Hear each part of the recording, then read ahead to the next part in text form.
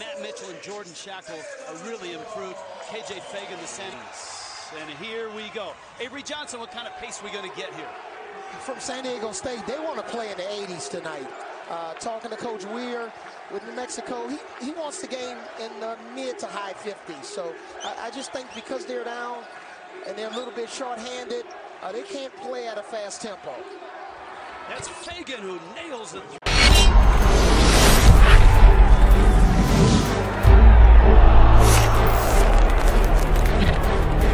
Mitchell lost it, kicks it, Shackles three. Wetzel with the rebound. And New Mexico has to do a better job of taking care of the ball. Feagin. Rebounding is a huge.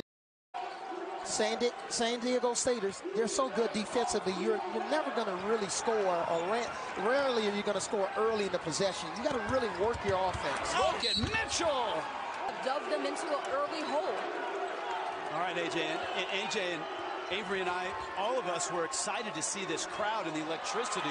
San Diego State has kept them out of this game, and another three. I think they're ready to explode. Yeah, they desperately want to be in this game, don't they? KJ Feagin back into the corner. That's Seiko, and he hits starting to get rolling a little bit. You want to get a coach's attention, get to the free throw line, make your free throws, offensive rebound, hustle, get this crowd into the game. Trey Pulliam. Oh, Feagin. This guy. Division I history, 28 wins, go to the tournament. Feagin. Got it. KJ. It'll be very important for New Mexico to play inside out, which they're doing there. Oh, that's close to a goaltend. I thought that was goaltending. A no whistle. Paul Weir not happy. San Diego State right back at it. Different guys that have made a three in this game. That's just an offensive arsenal. That's hard to guard.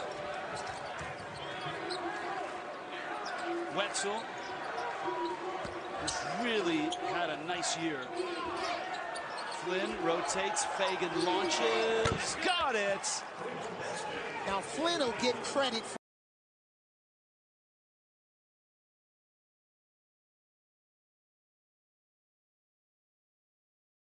you'll play Saturday, you won't play again for a week. Timing pretty good on this one?